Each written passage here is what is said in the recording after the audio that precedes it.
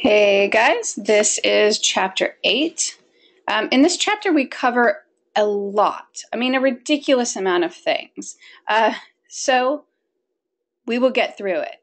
I will try to explain it in general terms, ways that make sense, hopefully.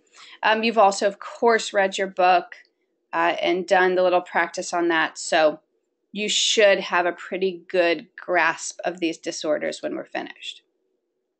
We're going to cover 3 different categories here.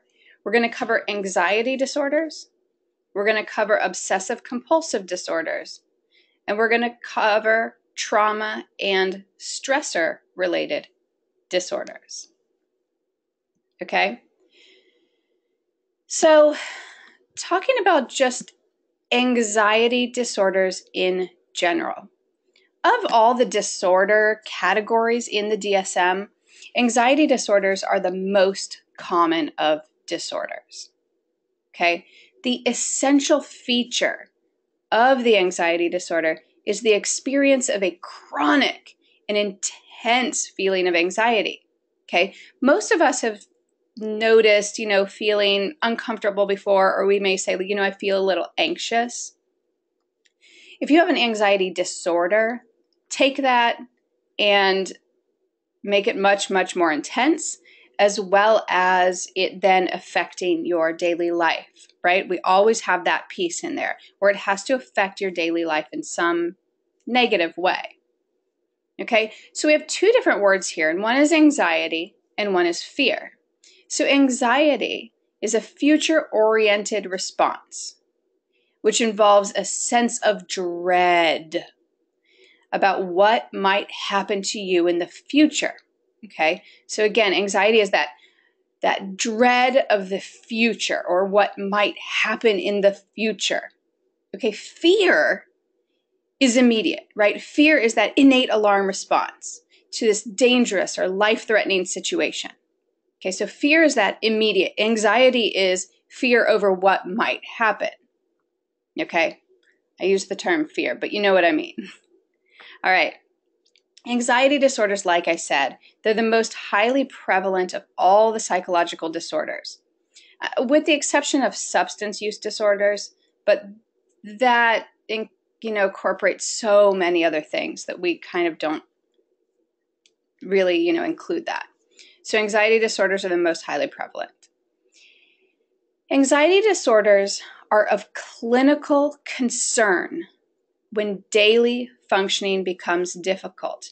Do know this phrase, right? Anxiety disorders are of clinical concern when daily functioning becomes difficult.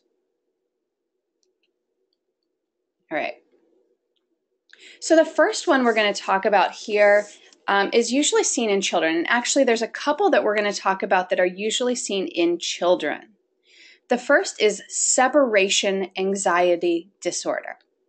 Now, if you see a child or you have a child who has a meltdown when you leave, do not be alarmed after learning about this. That can be very normal. Okay, that does not mean that your child has terrible attachment and that they have separation anxiety disorder. It's that they really like their mommy or daddy or Nana or whoever it is, and they don't want you to leave. Okay, so they have a meltdown in order to demonstrate that they just don't want you to leave, right? But the idea is that after you leave, assuming they are with someone who is also responsible and caring and loving, they should recover fairly quickly and then go about their time.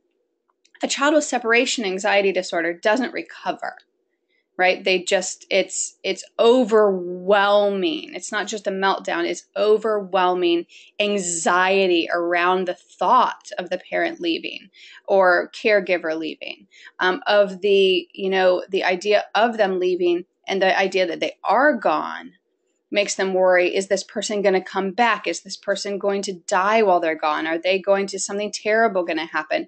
And the child doesn't recover quickly. Okay, so this disorder is characterized by, like I said, intense, inappropriate anxiety concerning separation from home, caregivers, or someone who they're emotionally attached. it needs to last at least 4 weeks, right? So it's not just sometimes. It's pretty consistent for at least 4 weeks. This is no longer limited to childhood cases, but really we identify it mostly in children. Epidemiologists estimate that about 5.3% of individuals experience this disorder at some point in life. That doesn't mean that they come and get help for it, but at some point in their life they feel that separation anxiety in a disordered way. Okay, so there's one diagnosis. People who develop this disorder are at greater risk of developing other anxiety disorders, depressive disorders or ADHD or possibly conduct disorder. That one is not as common. So just of note, again, with anxiety disorders in general, a lot of people have more than one anxiety disorder, or anxiety disorders are often comorbid with other disorders. Some theories and treatment on separation anxiety disorder. Okay, a biopsychosocial model seems really quite appropriate for understanding this separation anxiety disorder. Okay, so we look at everything. We look at just genetically, this child came out this way, right? What has happened in this child's life? Did one of the parents just pass away? Is there a divorce? Is there been a time when a parent has not come back when they said they would? Is there some sort of other chaos going on in life? Sometimes there is, sometimes there's not with this disorder, right? So this is why we need to look at all of these factors.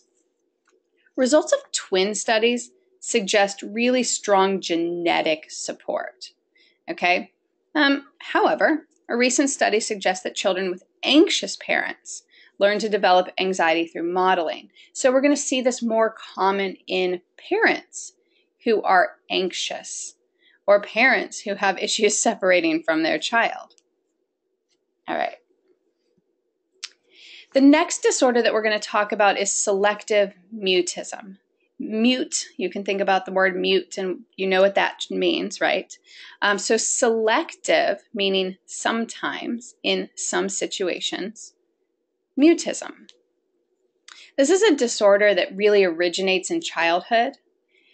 It's one in which the individual consciously refuses to talk. So it's not that they are having difficulties with verbalizing, right? They're not having difficulties with motor functioning of their mouth, or they're not having issues with their brain getting the words to their mouth, but they are choosing in an anxious way not to talk in certain situations. So you may see a child who talks all the time at home, but when they get to school, they do not. They do not talk at all. Okay? Children with this disorder are capable of using normal language, but they become almost completely silent under certain circumstances. We really, really believe that anxiety is at the root of selective mutism, given that children most typically show this behavior in school rather than at home. Okay? So what do we do with this, right? You do not want to punish children for doing this. That will not help their anxiety, right? Some parents get angry and frustrated and want to punish the child. I promise that won't help the situation long term. Okay, children with selective mutism seem to respond well to behavioral therapy. So one of these things is contingency management, right? Contingency management can also be called like token economies or things like that. And you know, when we look at these things, contingency management, shaping plus exposure therapy, cognitive behavioral therapy is going to include those other things. But really, what we want to do is, okay, the child doesn't talk in school. Okay, we can talk about with the child, cognitions about, what are we afraid of? What kind of social anxiety like things are happening? What is the fear? What's the worst case scenario? And then kind of easing into things, right? So with the contingency management, if the child doesn't talk at all, we say, okay, each time your teacher calls your name and you say, here, you don't have to say anything else. You don't have to talk for the rest of the day. But if you say, here, you will get a sticker, right? Or something, some sort of rewarding thing for that child. And we do that. And then we slowly say, okay, just with the teacher, let's talk about blah, blah, blah. Okay? And then we move on from there. Oh gosh, a long time ago, I saw a child with selective mutism. And it was really interesting because I could hear him talk to his parents outside in the waiting room. I knew he didn't speak at school. And he came in and he didn't speak, but he wore a blanket over him. And he always wanted to have a blanket over him. And that was fine with me because he's in a therapy session. He's welcome to do what he feels is right. Okay. But we, kind of moved a little bit and a little bit and a little bit. And I would let him from under the blanket, lift it up, and just tell his dad something, who would then tell it to me. And we started just with that kind of a trust building, right? Eventually, he'd let down the blanket a little bit. And then we did some other things, which is instead of having him come in every week, we started emailing. Okay? Technology is fabulous for these things, right? So he would email me his thoughts, which were beautiful and amazing, and he was a great writer. And he would start to email me some of the other things that he would do and some of his artwork. And then we agreed to talk on the phone for 5 minutes at a time, right? We would talk 5 minutes at a time. And eventually, with coming in every once in a while under the blanket, moving out of the blanket, eventually we got to the point where he was able to function, and then we could implement these things in the classroom. So, I don't know, I think it's pretty cool. It's really interesting to see the progression. It's one of those things that just makes you love your job. But it takes some time, I'll tell you that. Okay. The next disorder. Okay, so we've done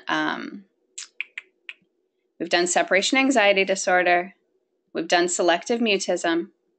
And now we're moving on to specific phobias. Okay, specific phobias we're going to see in children as well as adults.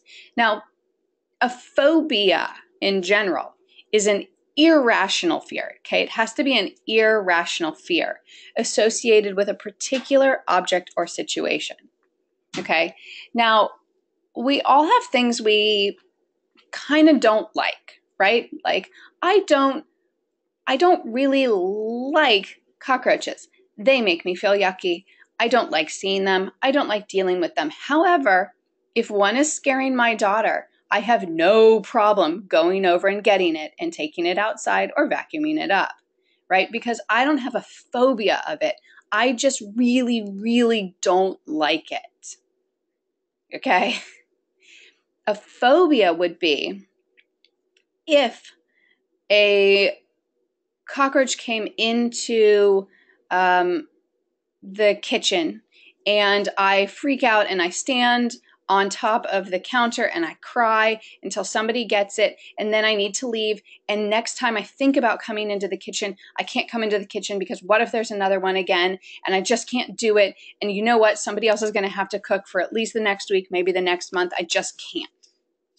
Okay, so it is overwhelming. It gets in the way of daily life functioning. All right, so a specific phobia is an irrational and continuous fear of a particular object, a particular activity, or a particular situation. Now, let's talk about where phobias come from. Interestingly, things that people tend to be afraid of, heights is number one. Heights is the most common. From there, people also tend to be afraid of the dark, snakes, dogs. Okay, heights is number one.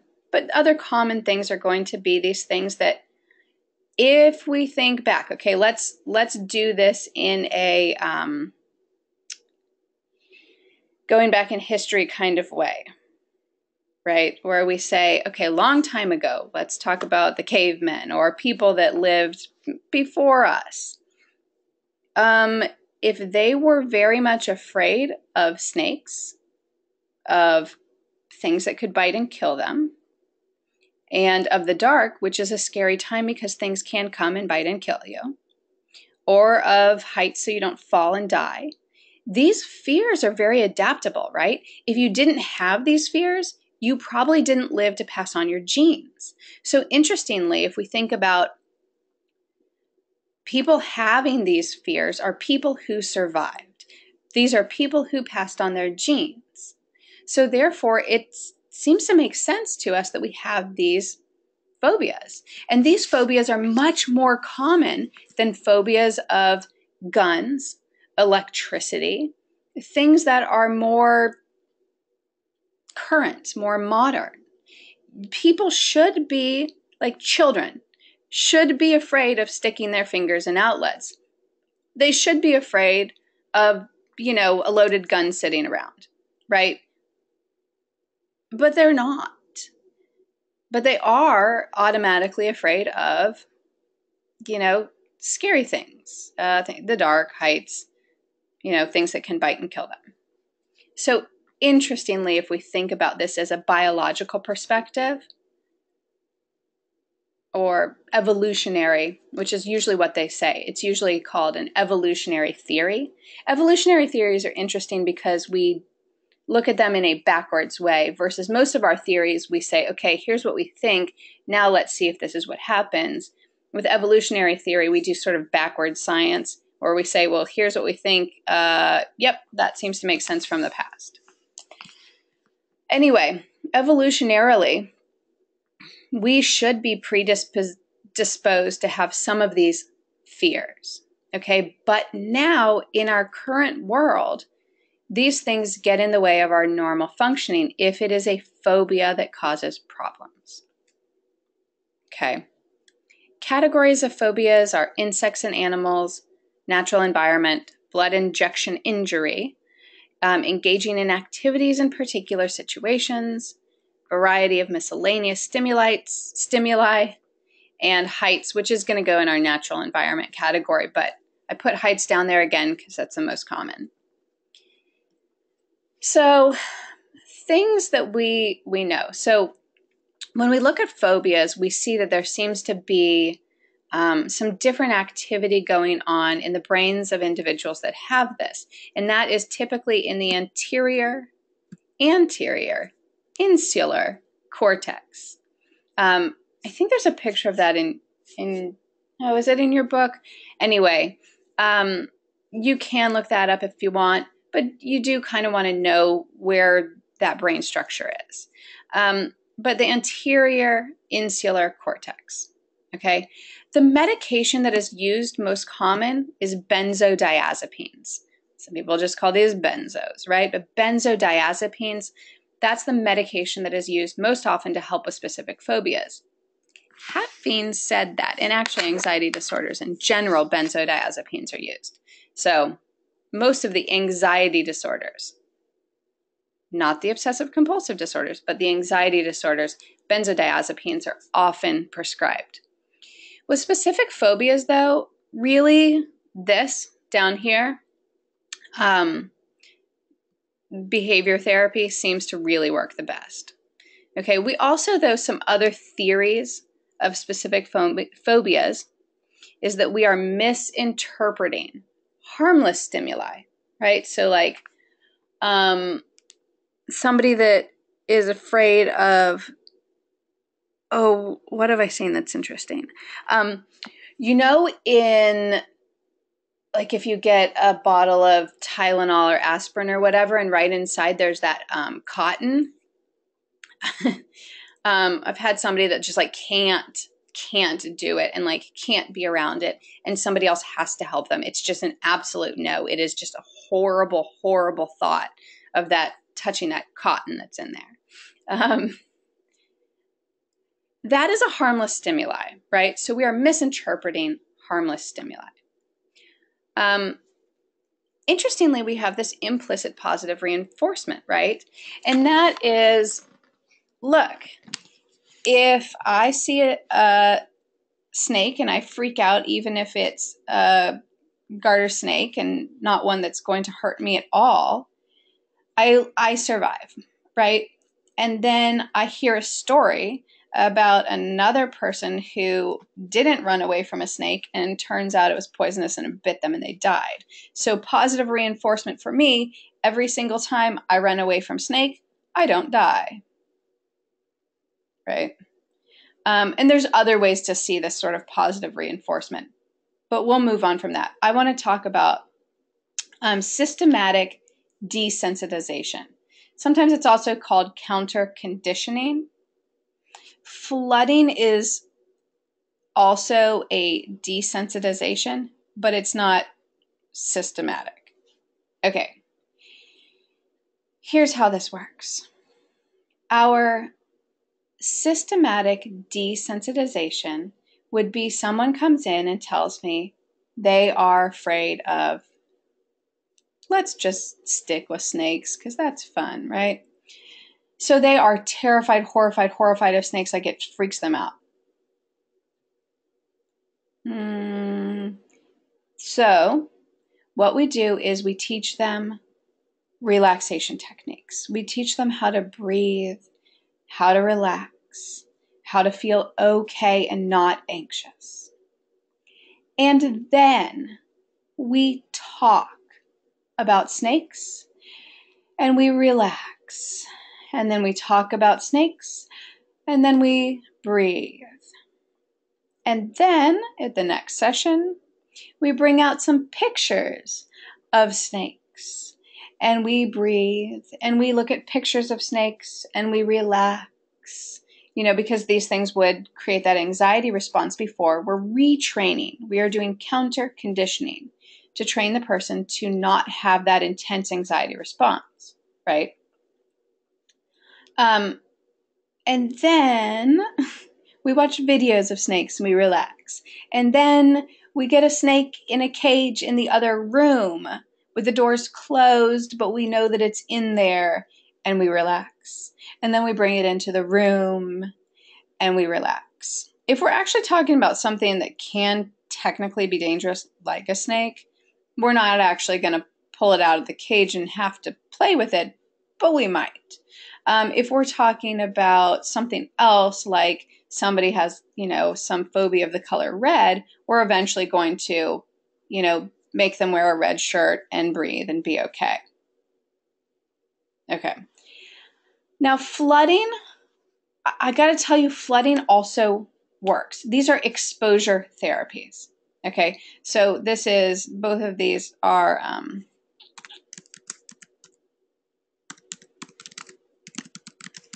these are both exposure therapies, systematically and flooding. Flooding works just as well when it comes to research.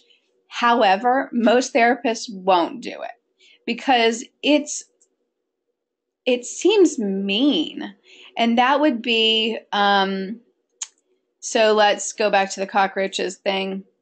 So instead of with systematic desensitization where we slowly feel a little bit better about it and we do it progressively, with flooding, I just put you in a room with like 100 cockroaches and be like, sit there for an hour and get over it. Breathe. Like I said, it also works, but like I said, it also seems mean. I have this is like my favorite. I don't know why. I've been using this since like I started teaching a million years ago, but this Far Side cartoon just makes me giggle. And this says, Professor Gallagher and his controversial technique of simultaneously confronting the fear of heights, snakes, and the dark. Right? So this would be flooding. And really bad. Don't ever do that. But I don't know. It entertains me. So, okay, going back. So these are the things that we use for specific phobias. And really with most anxiety disorders, we do exposure therapy and some sort of like systematic exposure. Okay, ready? Next disorder. Social anxiety disorder. Social anxiety disorder is characterized by an intense fear of anxiety or social situations in which the individual may be scrutinized by others. The anxiety the person experienced is centered on a desire to avoid humiliation or embarrassment. Okay? Social anxiety disorder does occur in children, but you really see it start to manifest in adolescence and older. An interesting thing that happens with adolescents is that they start to have something called the spotlight effect. This is a social psychology term. So the spotlight effect is where all of a sudden they feel like everybody is looking at them and thinking about them and thinking about what they're wearing and thinking about what they're thinking about what they're wearing, and totally notices the one zit that they have and nobody else in class is paying attention to the teacher. They're just staring at their zit, right? Which is ridiculous. Everybody's just concerned about their own zits. But if we think about that and we think about it expanding and expanding from there, you have this intense social anxiety disorder. Often this manifests in people do not want to stand in front of others and give speeches. Now, again, a lot of people don't like that, but there's a difference between I don't like that and I think I'm going to have a full-blown freak out, panic-like attack if I even think about standing in front of the class. Okay? People that experience social anxiety disorder start becoming less and less a part of society if they don't get help. Okay? And it becomes more and more difficult to leave your house. Now, theories and treatment. So, unlike some of the other anxiety disorders, for social anxiety disorder, people are often prescribed SSRIs and SNRIs. If you remember, that's selective serotonin reuptake inhibitors and selective serotonin and norepinephrine reuptake inhibitors. Some things that we do are motivational interviewing, acceptance and commitment therapy, and mindfulness and meditation. Some of these things, if you're not familiar with motivational interviewing, a lot of what we do is we talk about changing and does the person want to change? And my job is not to tell them to change, but my job is to get them to come to their own decision to want to change. Okay, often we will say, let's make a pros and cons list. What are the pros of changing? What are the cons of changing? What are the pros of staying exactly how you are? What are the cons of staying exactly how you are? Okay, this is what you've been doing. How's that working for you? If it's working, let's not do anything different. And the person's like, it's not working. I need to do something different, which is always fun. Acceptance and commitment therapy often includes what we call radical acceptance, and that is just, yeah, I feel this way. Yes, it's miserable, and here's what I'm going to do about it. Anything else I want to say about social anxiety disorder? I think that's generally it. But again, exposure, making sure that, you continue going to school, you continue going to your job, even though you feel miserable doing it. Doing it and feeling miserable, the misery lessens. Deciding to stay in your home and not leave tends to be worse. Okay, we're going to move on to panic disorder. Here we are, panic disorder. Panic disorder is an anxiety disorder in which an individual has panic attacks. Okay, panic attacks on a recurrent basis or has a constant worry about the possibility of reoccurring attacks. Panic disorder is often associated with agoraphobia, but agoraphobia is a separate thing, so we'll talk about that. first, let's talk about panic disorder. So interestingly, a panic attack is this all of a sudden, what feels like out of nowhere, intense feeling like you're having a heart attack and you can't breathe and you are, feel like you're going to pass out, and it's terrible. But it only lasts for a short period of time. It peaks and then it goes away. Some people talk about having a panic attacks, but they talk about feeling it for several hours or a day. It's not really a panic attack. That's anxiety, right? It's what we call panic-like symptoms. I think interestingly, the panic attack is not actually the problem in panic disorder for people. Sometimes people only have one panic attack. The problem for people is the fear of having a panic attack. Okay? So it is the intense and constant worry about possibly having another panic attack. And that is what causes so much stress and anxiety for the person. It's not the actual thing.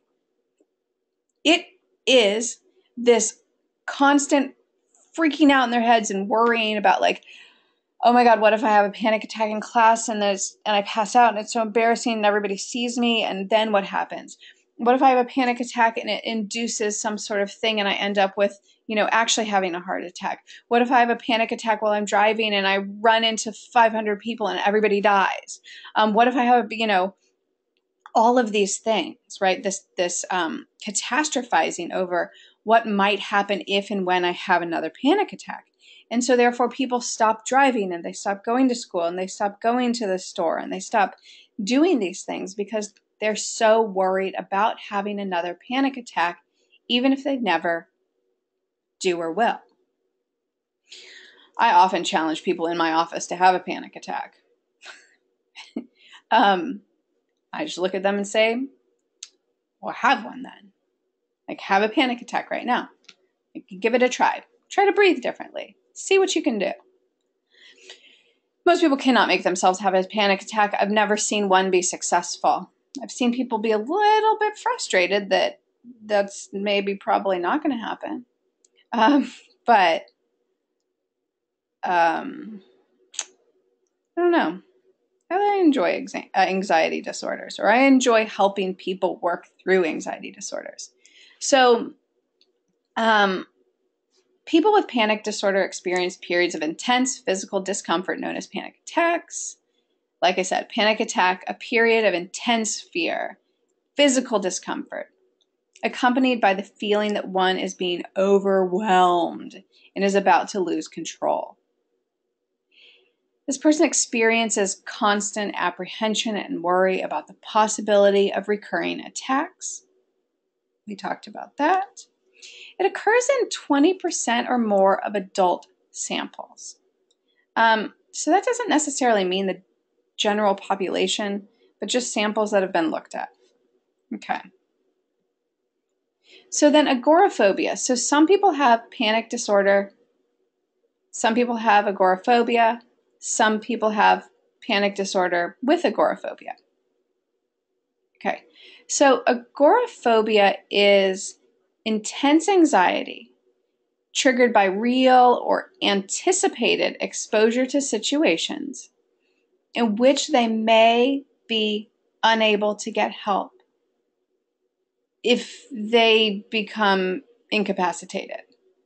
Okay, so again, there's not anything actually happening. So some people who have panic attacks start to have this agoraphobia where, again, they think like, I can't go out, I don't want to do anything, I am basically frozen in my house because what if I'm at the store and I have a panic attack and I can't get out? Or what if I'm there and I feel like I'm going to have a panic attack, but I'm in line at the store and I can't just get out of line? And what if I don't know where the nearest exit is? And what if I have a panic attack before I get out? Some people have agoraphobia without panic attacks or without panic symptoms.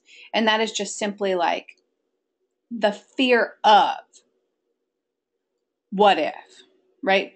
What if I'm on the bus and I need to get off because I need to throw up? What if I am in the store and I start to have what if I started to have a panic attack, even though I've never had one? Or what if I actually have a heart attack and I need something? Or what if all of these things, right?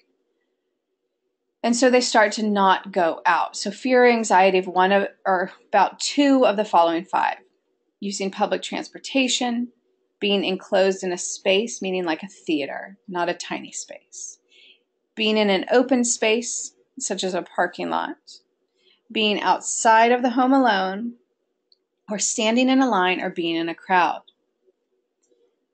Their anxiety has to be out of proportion with the actual danger involved in the situation.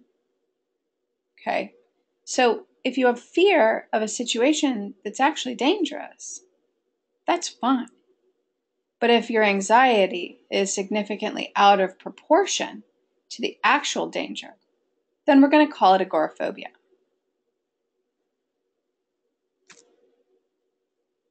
Okay, so things that have to do with panic disorder and agoraphobia. The neurotransmitters that we see do know this: excessive norepinephrine and low GABA. If you don't remember these things, you can go back in your book or Google it, but really just know excessive norepinephrine, low GABA. Okay. We have this anxiety sensitivity theory. Psychological perspectives, we have conditioned fear reactions. We're going to use relaxation training. And we're going to use a lot of psychoeducation. And that is, like I said, teaching people that you can kind of make yourself have a panic attack, but not really. Like, can you do it right now? Talking about how a lot of people do feel this way. Talking about, statistics and what's going to kind of happen. Again, we want people to get out. So relaxation training, exposure therapy to getting out, exposure therapy to these feelings. Sometimes we will actually, condition these things, or anti-sensitivity theory. Sometimes you'll have somebody breathe into a paper bag, right? And we actually try to induce the feeling of a panic disorder and then them recovering from it. One kind of silly but technique that kind of works is spinning in a chair, right? So again, we're kind of trying to induce this feeling of being out of control or panic, and we just spin somebody in a chair. And then again, that feeling overcomes them, and in a safe environment, in the office, they can start to breathe and become okay. The thing is with people is when they're out, if they have a little twinge of something or they start to feel a little bit lightheaded, as to where most of us wouldn't notice it, they're hyper aware of it and they hyper focus in on it and they start freaking out over it. So if we can induce these feelings and they can notice that they can have these feelings and it doesn't mean anything bad and that they can recover from it, they're more likely to be successful out in normal, everyday life.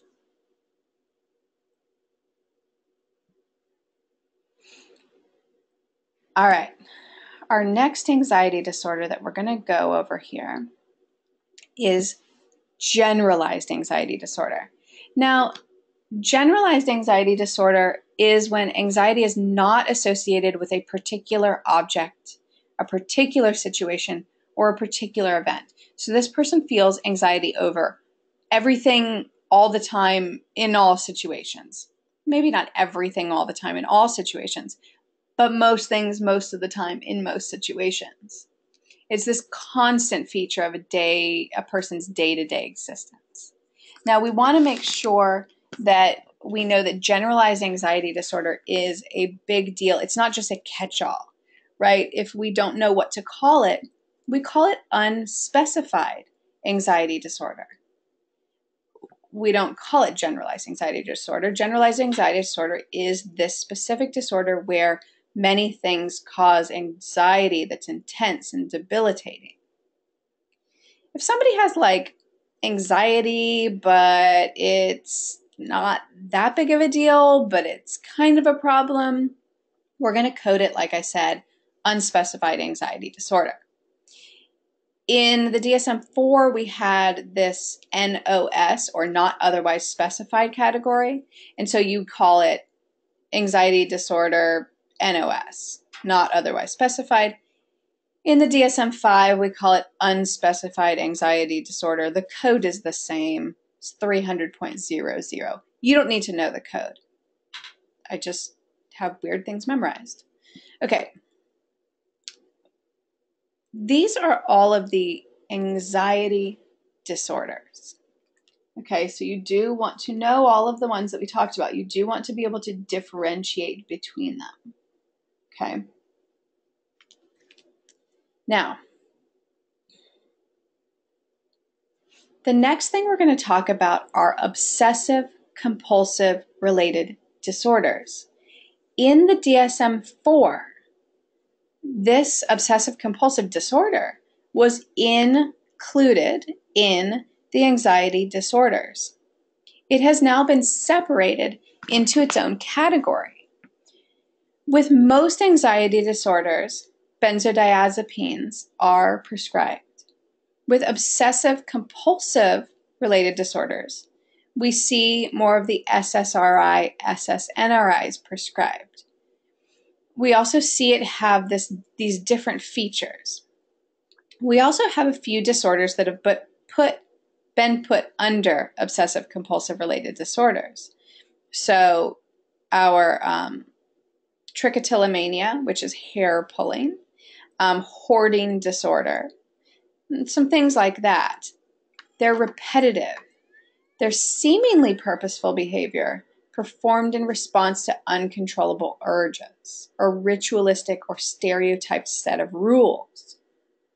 Okay, that these things are in here with these disorders. We have our obsessions and our compulsions. So it is a separate category. All right, now you need to know the difference between an obsession and a compulsion. I promise you'll need to know. Right? So an obsession is a thought. Obsession is a persistent, it's intrusive idea or thought or impulse or image, right? Something that continues to come into your brain.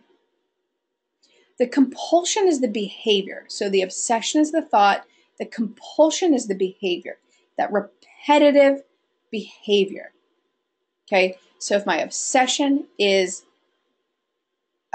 this pencil is dirty, and every time I touch it, it's dirty and it's contaminated and it's dirty and it's making me dirty and it's going to make me have get the flu.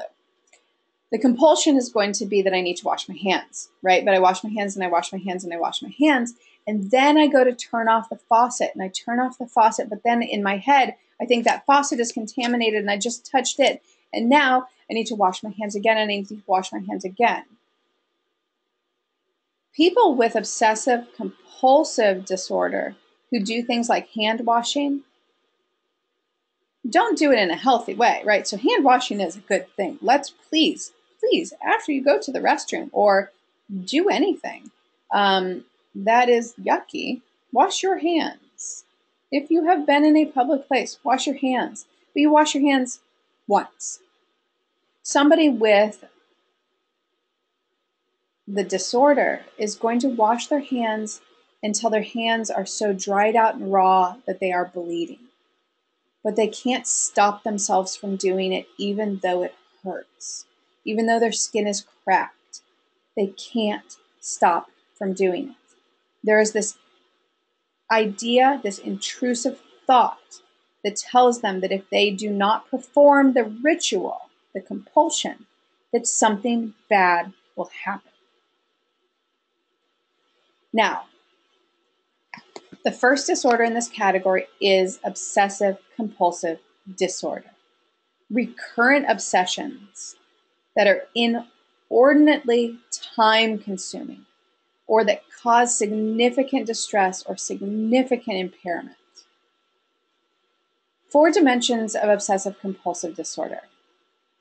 Obsessions associated with checking compulsions, need for symmetry and order, obsessions about cleanliness associated with washing compulsions, and sometimes we have these hoarding-related behaviors. Okay.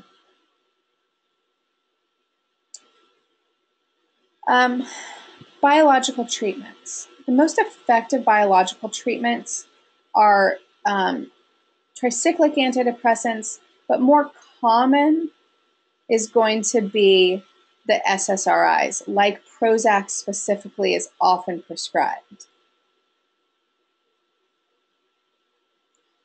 Psychological treatments.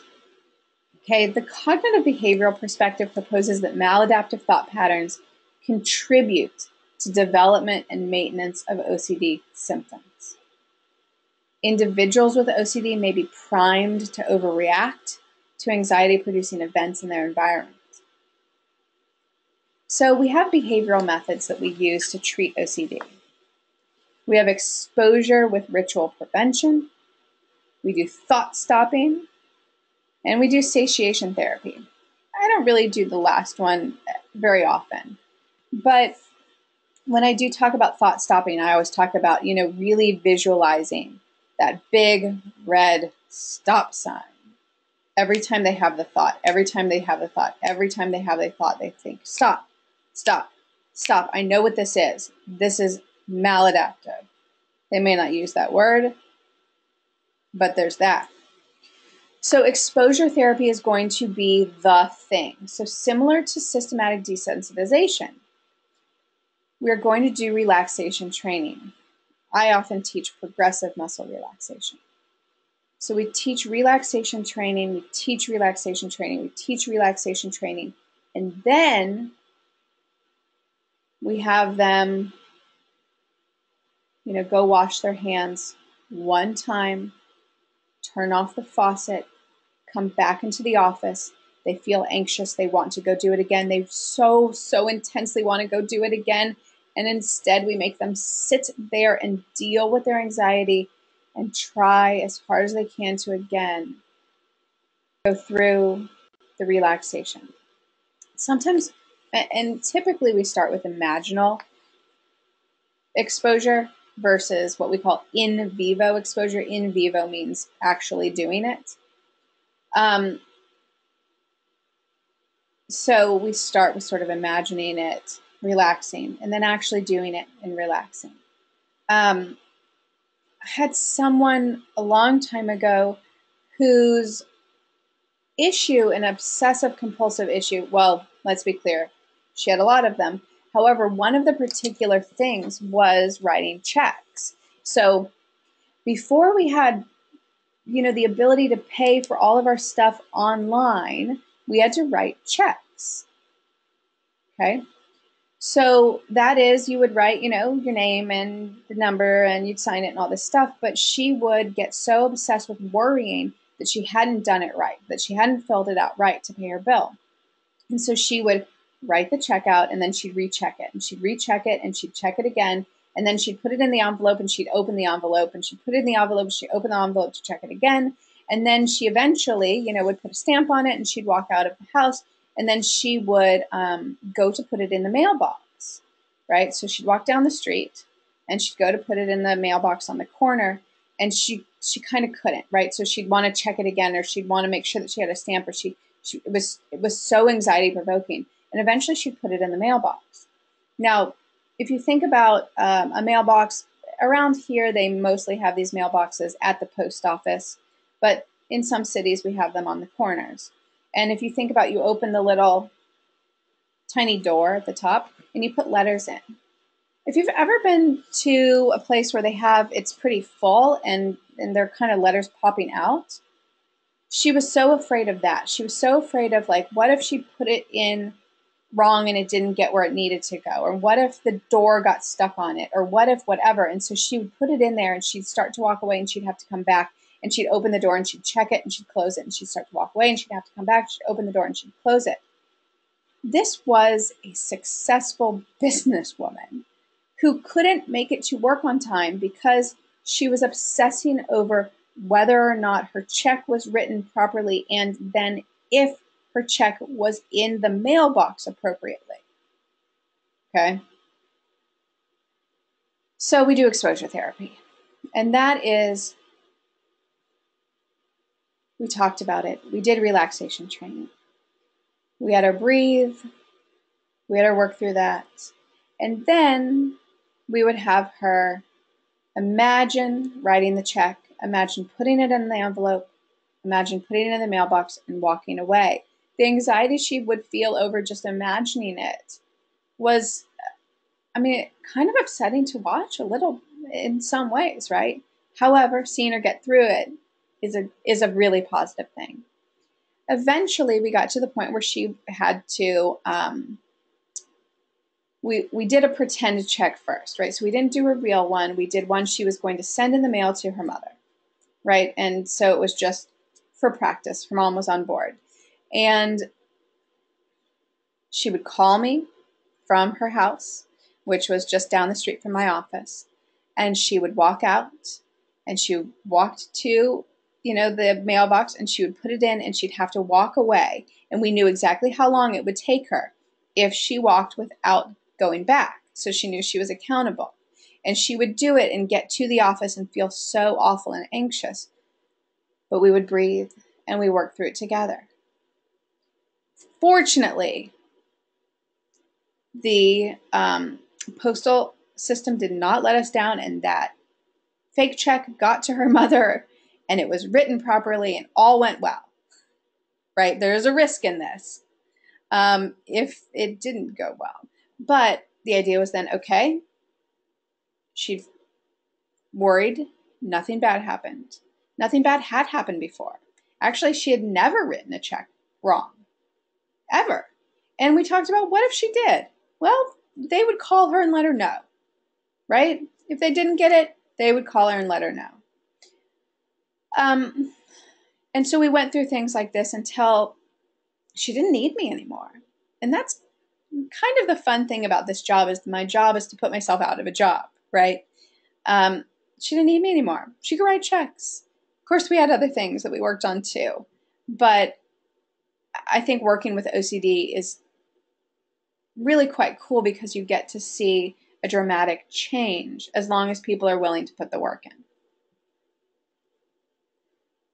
All right. Body dysmorphic disorder is placed in the obsessive compulsive disorders because body dysmorphic disorder is not an eating disorder. It is a disorder related with obsessions and compulsions. It's a disorder in which the individual is preoccupied with the idea that part of their body is ugly or defective. And I mean self-disgust over a part of their body. People with body dysmorphic disorder perform compulsive behaviors. Some of those compulsive behaviors are checking behaviors. So they may check themselves constantly. They may groom constantly. They may do this to an excessive degree. They may constantly seek reassurance from others about how they look. Let me give you an example about a checking behavior. Okay. If you walk by a window and you look in it, glance, or if you walk by a mirror and you glance, interestingly, more people are going to immediately look at the part of themselves that they don't like very much, right? So if you don't like your thighs, or you don't like your belly, or you don't like your nose, often every time we look, we first look at that thing we don't like. That's ridiculous. We should not be doing that. But we typically do. So if you're somebody who does that, check in with yourself. Think about a part of you that you actually do like. Every time you walk by a thing and you find yourself looking, look at the thing you actually really like. That is a checking behavior. Now, of course, somebody with this disorder does it obsessively. Another checking behavior is like, again, if you're somebody who feels uncomfortable with your belly, you may find yourself touching your belly, like with your arm or with your hand, like regularly throughout the day, which again is kind of a weird thing to do, but pretty common. Again, don't do that. Like, are you trying to make yourself feel bad? Yes, that's exactly what you're doing. But again, with this disorder, you would do it excessively and be unable to stop it. All right.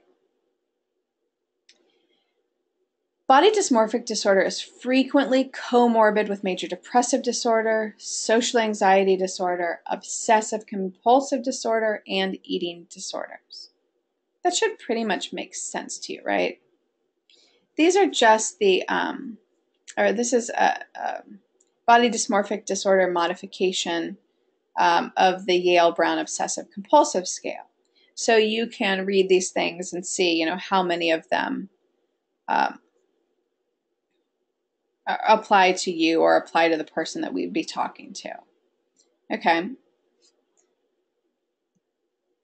Treatments that are used for these things are typically SSRIs. Cognitive behavioral therapy is an attempt to change negative thoughts about their appearance, as well as working on thought stopping, as well as working on resistance to checking behaviors and things like that. Sometimes some self-esteem training. Okay, let's do hoarding disorder, right? So hoarding disorder is well known because there's all these different shows out about it, right? Everybody thinks, hoarding makes a great TV show.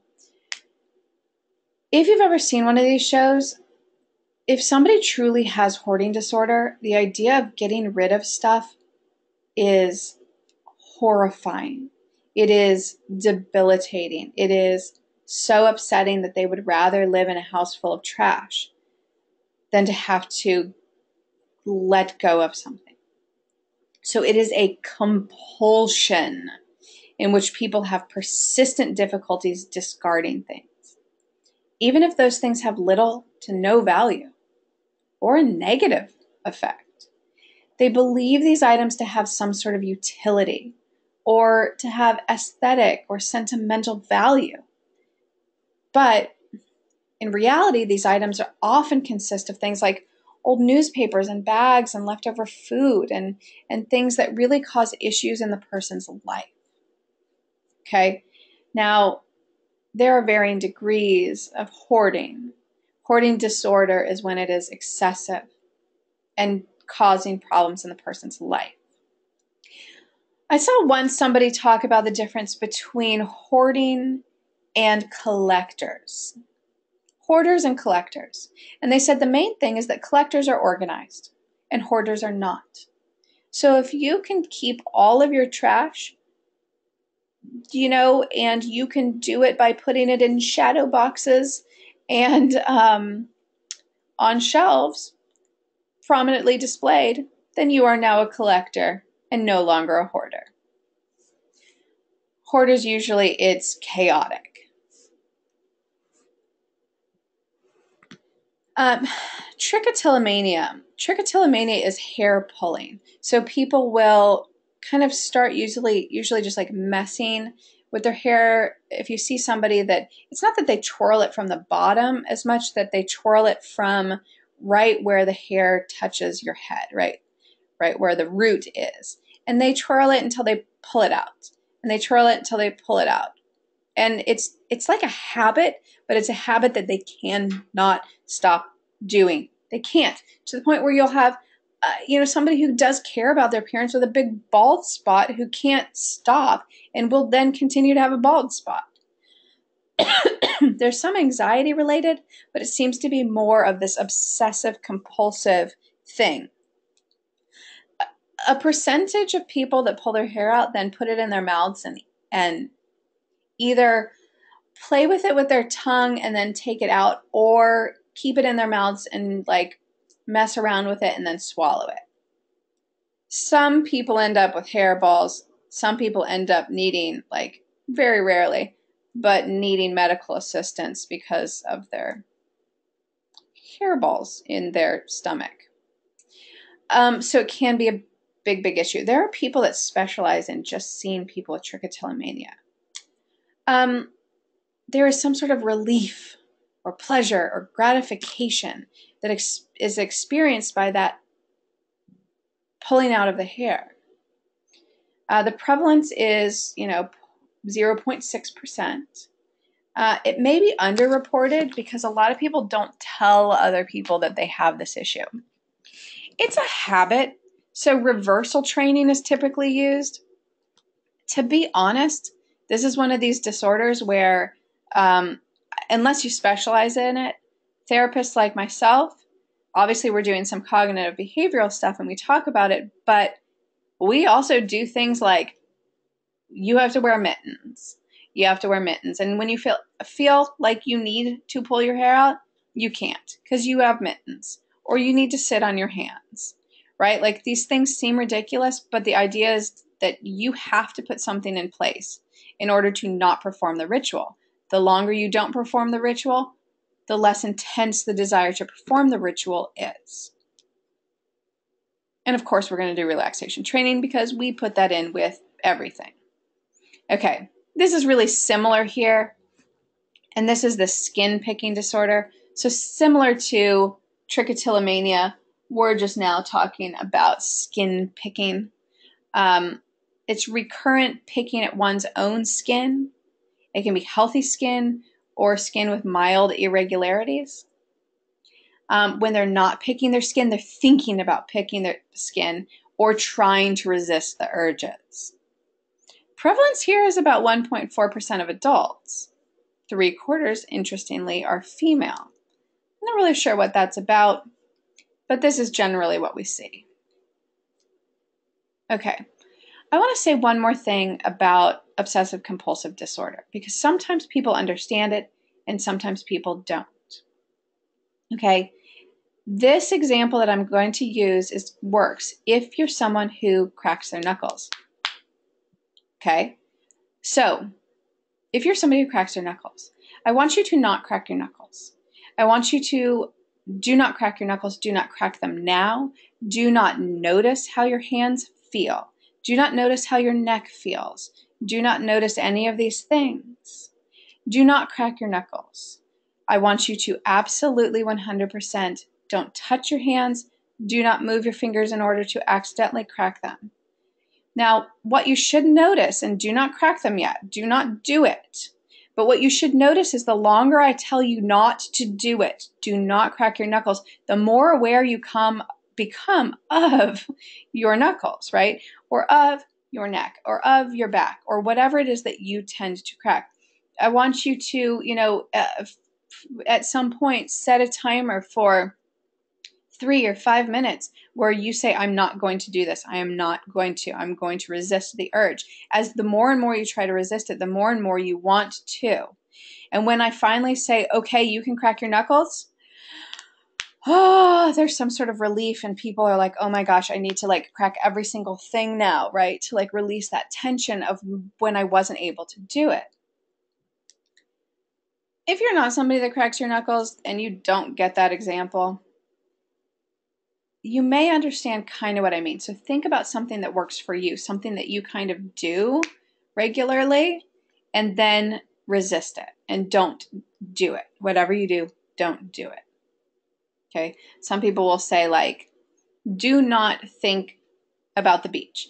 Do not imagine the beach. Do not think about the sand. Do not picture the water. Do not picture the waves. Do not picture birds. Do not picture the warmth. Do not think about the beach. I think some people do this with a pink elephant. Do not think about a pink elephant. Don't think about an elephant at all. Don't think about a pink one. And of course your brain does. It's very difficult to prevent yourself. So, of course, these things aren't causing us problems in life, so they're not obsessive compulsive disorders. Okay. Now, I told you this chapter just throws everything in here, right? The next thing we're going to talk about is trauma and stressor-related disorders. Okay. The first one we're going to talk about is a childhood disorder, and that is something we call reactive attachment disorder. The disorder involves a severe disturbance in the ability to relate to others. but in an attachment type of way, not an autism type of way. The individual is unresponsive to people, apathetic, and prefers to be alone rather than interact with friends or family. Okay? These children are emotionally withdrawn. They're inhibited. They show little positive affect, meaning smiling, laughing. And they show little ability to control their emotions. When they are distressed, they do not seek comfort. These are usually children that have had some sort of trauma or, more specifically, neglect. So there is a learned helplessness component here, where when they maybe needed help as a baby, needed help as a child, they were ignored or punished. And so this is how they turn. This can be treated with therapy and being consistently with people that actually do love them and are consistent. But it is a sad thing. Kind of on the opposite side here is something called disinhibited social engagement disorder, and this can be kind of a dangerous disorder. The diagnosis is given to children who engage in culturally inappropriate or overly familiar with behavior with people who are relative strangers, right? So that is somebody that they don't know. They continuously just climb in anybody's lap and snuggle on them and are like intensely attached to somebody immediately and get upset if that person that they just met leaves. And again, this would be not just every once in a while, don't worry, but this would be a consistent pattern, okay? Now, these two disorders are placed in this category because they're found in children who have experienced a pattern of abuse, a pattern of social neglect, repeated changes of primary caregivers, or rearing in institutions where high child to caregiver ratios. Okay, so children with this disorder are significantly impaired in their ability to interact with other children and with adults. And this is why we put them in the trauma and stressor-related disorders category. Okay, now we're going to talk about disorders that are related to trauma that we see in adults as well as children. Acute stress disorder and post-traumatic stress disorder. You do need to know the difference, but both of them include the same things. I will tell you the difference in a minute. They both include a traumatic experience. To have something be a traumatic experience, it needs to be experiencing or witnessing something that put your life or the life of someone else in danger, or that they were in significant harm's way. Okay? So the traumatic experience is a disastrous or extremely painful event. Has lasting adverse effects on the individual's functioning and mental health. Okay, so acute stress disorder, and this is the difference. Acute stress disorder is what we diagnose immediately after the event, and it lasts for up to 1 month. 1 month is PTSD. Okay, so acute stress disorder, this is a time thing. It is 1 day to 1 month. Symptoms would be intrusion of the distressing reminders of the event, dissociative symptoms, avoidance of stimuli that serve as reminders of the event, and something we call hyperarousal. Hyperarousal is like an increased startle response where you're just generally feeling anxious. If somebody taps you on the shoulder, you jump. You're kind of heightened aware of like, what is that? Who is that? Is somebody coming? You know, nervousness. Post-traumatic stress disorder. An individual experiences several distressing symptoms for more than a month following the traumatic event. The symptoms fall into these categories of what we call intrusions, dissociation, and avoidance symptoms. Okay, so if you look in the DSM, there are clusters of these symptoms. Intrusion symptoms meaning like flashbacks, nightmares, things like that. Dissociation is numbness, avolition. Remember this sort of like depressive symptoms. Avoidance would be if I was, attacked or raped in this particular alley. I don't go to that alley. I do not walk by it. I take a different route when I go to and from work now, blah, blah, blah, those kinds of things. Avoidance. Some theories here. A traumatic experience is an external event that impinges on the individual and therefore does not have biological causality. Okay? Biologically, some people may be more predisposed than others to have a post-traumatic stress reaction after a traumatic event, but the traumatic event has to happen. So unlike most disorders in the DSM, this one is dependent on something that happened in your life. Okay? The traumatic experience is in part leads to changes in the brain, okay, which then makes the person hypersensitive to possible danger in the future.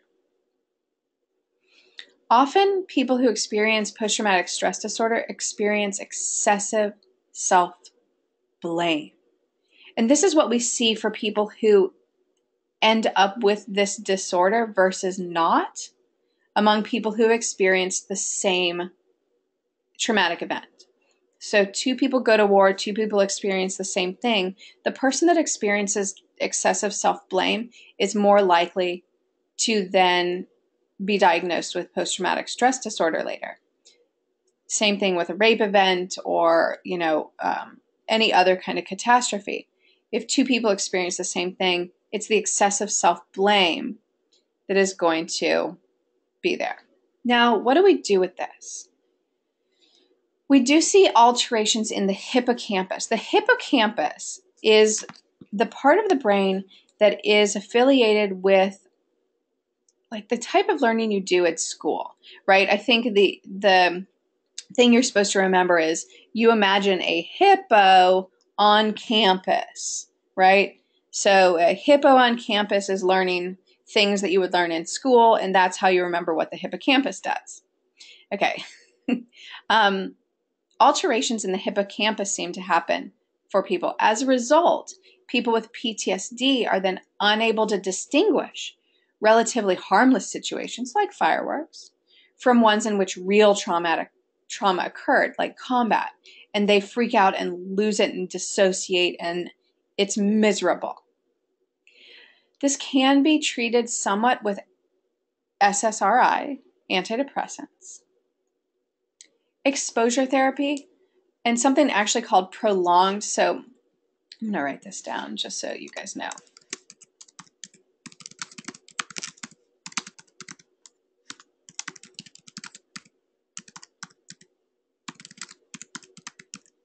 Oh, that's not how you spell it.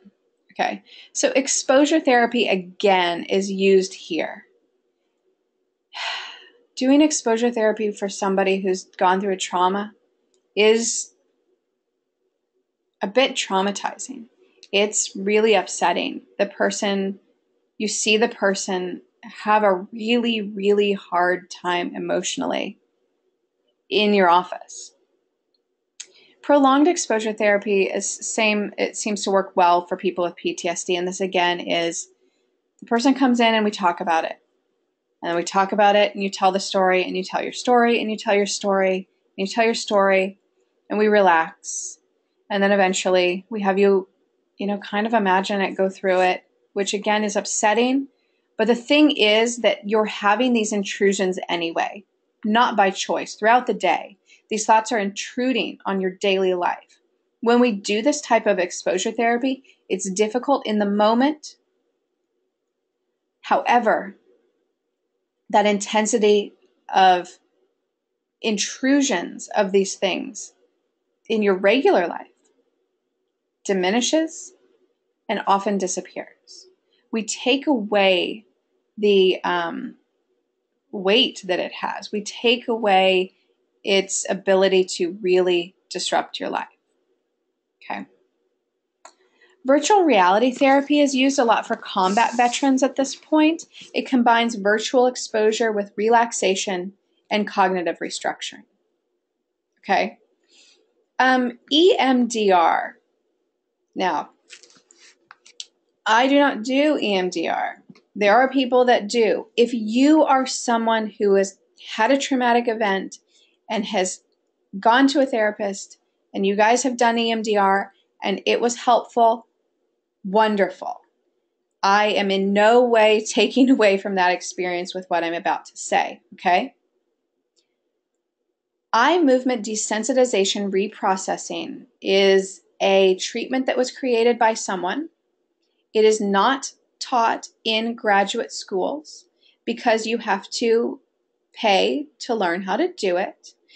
And all the research that's not done by the person that created it, all outside research shows that it does not work any better than just basic exposure therapy. Now, EMDR can work because it's exposure therapy. It's just exposure therapy combined with some people that are speaking about it not very nicely might call it finger wagging. And that is basically that you are taught to move your eyes in different ways while you're doing exposure therapy. Exposure therapy works. So therefore, EMDR probably works. This extra gimmick doesn't seem to make it work any better than regular exposure therapy. I do think it is a gimmick. I do think it's a way for somebody to make extra money. If something's not taught in graduate schools because you want to make money off it that badly, I personally have some ethical questions about that, and I think most people do. And that's why there is a lot of issue with EMDR. Now, again, exposure therapy, excellent. EMDR includes exposure therapy, so I don't have a problem with therapists who choose to use it. It's just not research-backed over exposure therapy. Okay, hopefully that kind of makes sense. Okay, so in the choices of discussion topics you did or do, depending on when you're watching this, have a choice of watching a video on PTSD. I did warn you in that it can be upsetting. If you are somebody who is triggered by things that have happened to you in the past or that feels very upset by watching these kinds of things, don't watch it. You don't have to do that. There's no reason to put yourself in that situation. That's why I gave you lots of options. If you're somebody who would enjoy or wants to learn more about this, then do watch this video. And there's lots of other things out there. You just kind of have to be careful for yourself what you watch and what you expose yourself to, what you feel okay with. If you start to feel not okay, you're allowed to turn it off. You prove nothing by continuing to push through it. If you just find it interesting, then watch it. Okay. That is it. We did a lot. I'll see you in the next chapter.